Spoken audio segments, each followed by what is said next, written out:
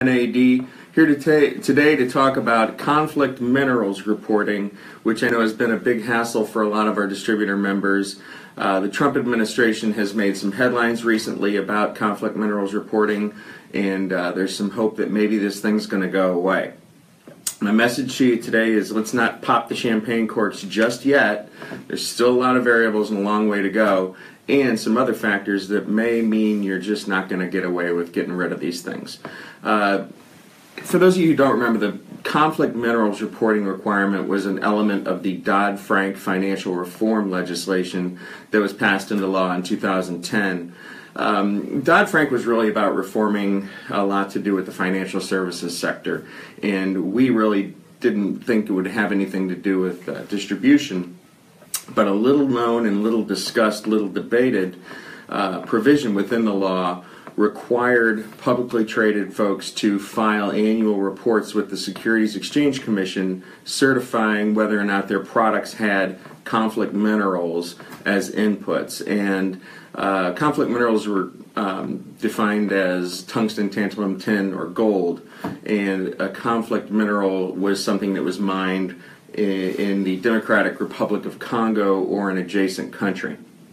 So this requirement went into effect, and we didn't really even think about it. Then all of a sudden our members started getting calls from their customers saying, hey, we've got to file this conflict minerals report. Do you guys have any conflict minerals in your products? And everybody started scratching their heads trying to figure, I don't know, how do we figure that out?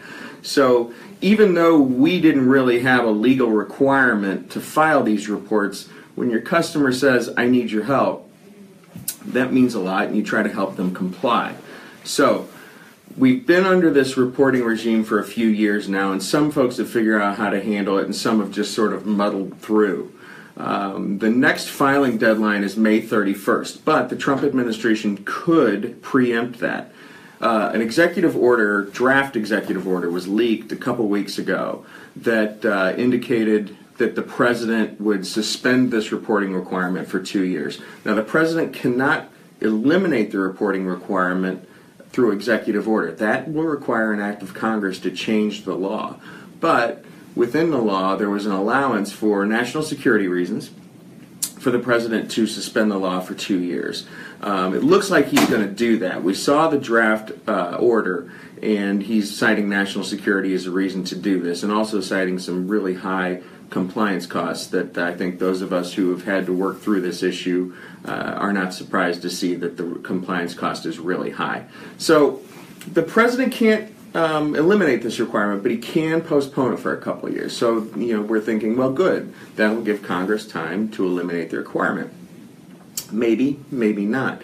But even if Congress does repeal the requirement, the European Union is currently working through a reporting regime of their own. So, if you have customers that are European-owned or trade in the Eurozone, you may not be off the hook because they're likely to come back at you too, saying they need your help. Now, the European Union rules are largely similar to the United States, but there are probably going to be some significant differences. Look, the Obama administration didn't really enforce this thing very much. They didn't want to enforce it. They didn't know how to enforce it. And that really hasn't been the issue with your customers. Your customers have been as afraid of shaming campaigns from non-governmental organizations and interest groups. They've been as afraid of that as they have of SEC violations.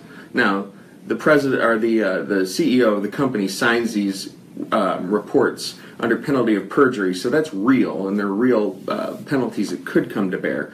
But for the most part, your customers are concerned about being the subject of a shaming campaign. Oh, brand X uses blood diamonds, kind of thing.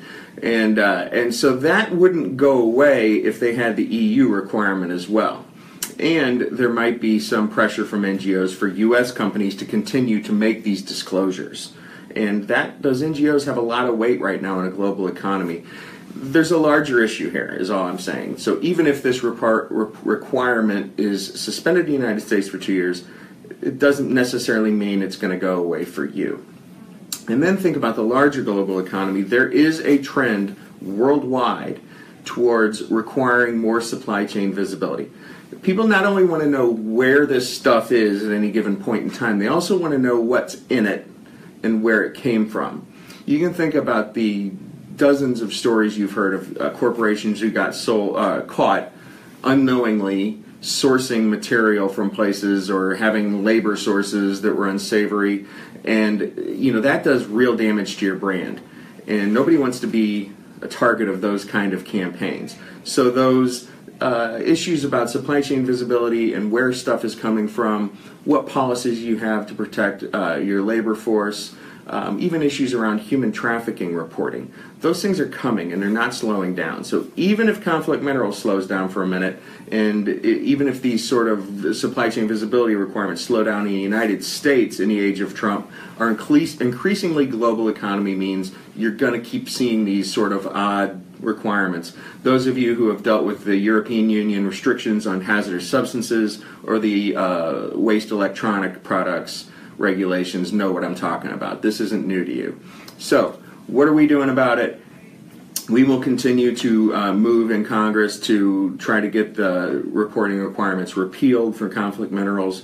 In the meantime, you can also go to our website, naed.org/conflict minerals. We've put a tool there where you can go and get a lot of policy statements from your manufacturers. And manufacturers out there, we'd love to host your material. We've asked for it. We just flat out link to your product, to your declaration, your policy declaration statements. So it's easy for you. Just tell us that you want to be involved, and we'll help you do it. That's all I have on conflict minerals. If you have any questions, just give me an email, earl@naed.org, and happy to talk more about this issue or any other policy issue with you. Hope this was helpful, and see you soon. Thanks for supporting NAED.